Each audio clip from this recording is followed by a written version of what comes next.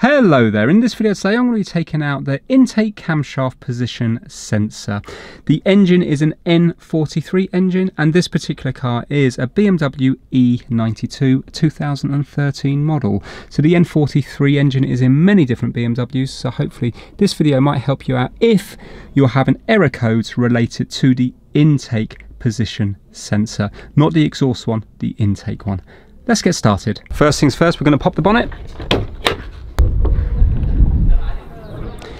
And we need to remove this cover here, undoing the 3 screws here, here and here. And we're going to be using a Torx 20, so a T20.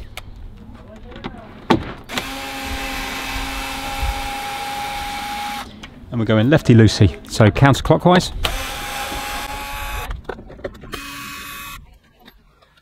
And we're just going to lift it out here and we need to bring it away from here. So bring it away from there and out from here, and it will lift out like so.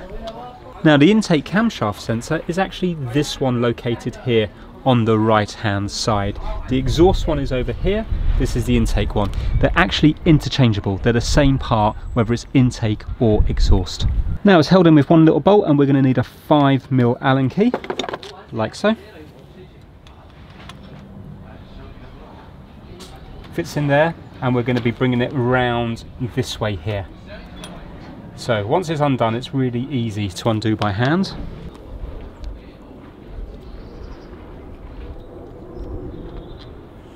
There it is. Now when you pull this out you will get a little bit of oil, so I'm going to just put a little cloth down underneath it just to try to keep the engine clean. Like so. And what you can do to loosen it up is you can move it around like this to try to break the seal a little bit, because it might be stuck in there well after many years, and then you just need to push down on it. So I've moved this round to here and now I'm going to push down. Unlike me, you should be wearing gloves when you do this.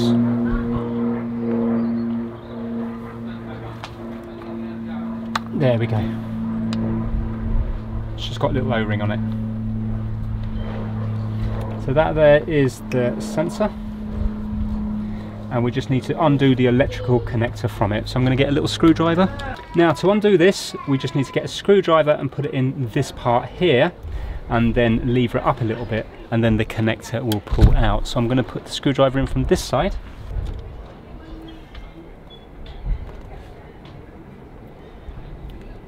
Like so, and just give it a little twist.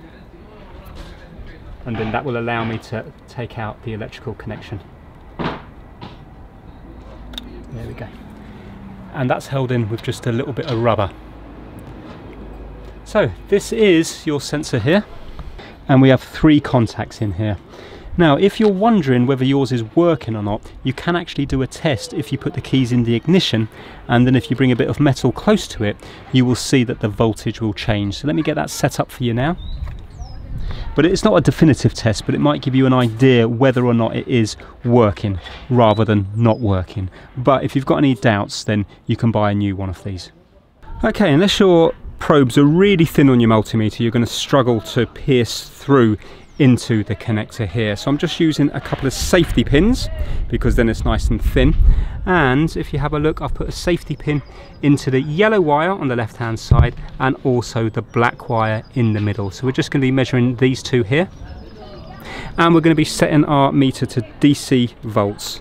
So we're on DC now, and we're going to be putting the red lead to the yellow wire, the one on the left hand side where it currently is now. What I've done is I've plugged back in the sensor into the electrical connector, and if you have a look you can see before I plug it in that it's like magnetic. So if I bring a spanner up to it, can you see it sticks like that? And that's what it's doing, it's measuring, when this is up here, it's measuring the little cam position wheel at the end of the camshaft, and that has various different notches out of it, and that's how the engine knows, or the brain knows, where the intake camshaft is.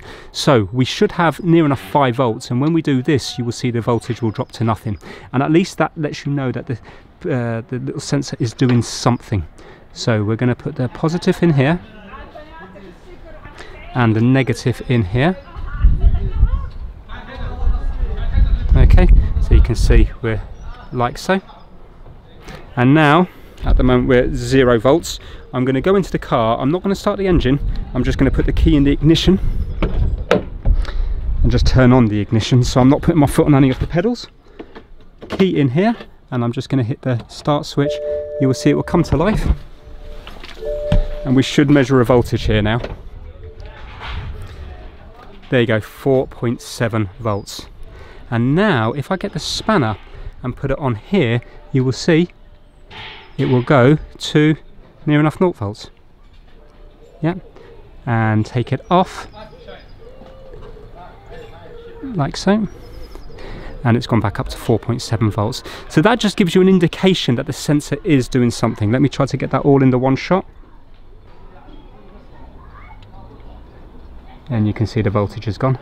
Take that off and the voltage comes back.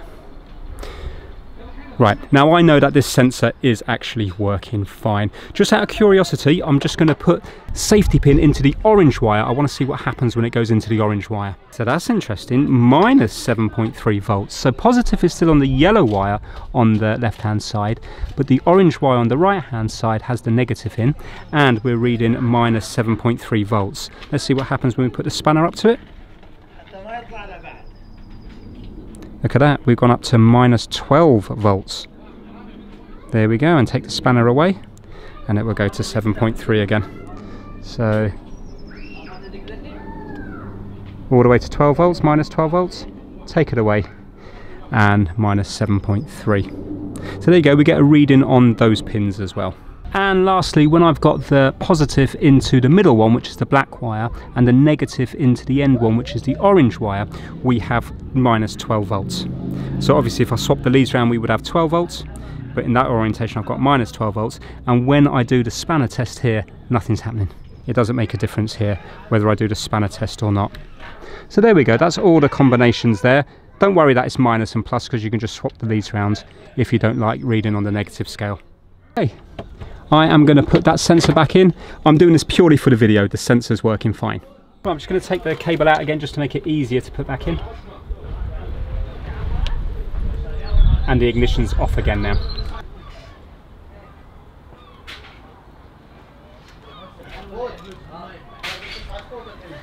So make sure that the O-ring is on it. And we're just going to locate it just there like so, and clip it into place. There you go, you can feel it go in when it's fully home, and it should be completely flush with the engine there. And I'm just going to do up the bolt by hand to begin with, so find the proper home for it. There we go.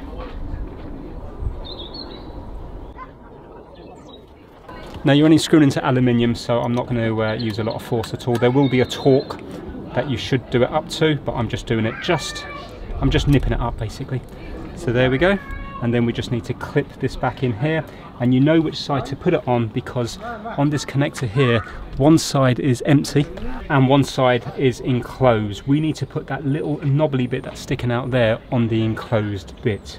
So when you put it in here, the bit that's enclosed is going to clip over that little bit there, because that's the thing that keeps it in place. And just do it until it clicks into place like so. And there we go. You can see now that is back home again. Now we just need to put the cover back on here. So we're just going to place this in here, get it into the rough position, and get this hose on here. And there we go, you can see that's seated nicely. Let's do up the 3 screws.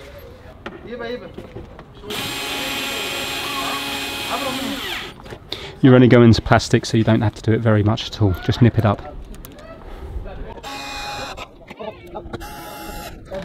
So there you go, job done. So hopefully if you've got a problem with your sensor, that will have fixed it and your car will live on for a bit longer. As you can see, nice and easy to get to, nice and easy to take out, and easy to test as well.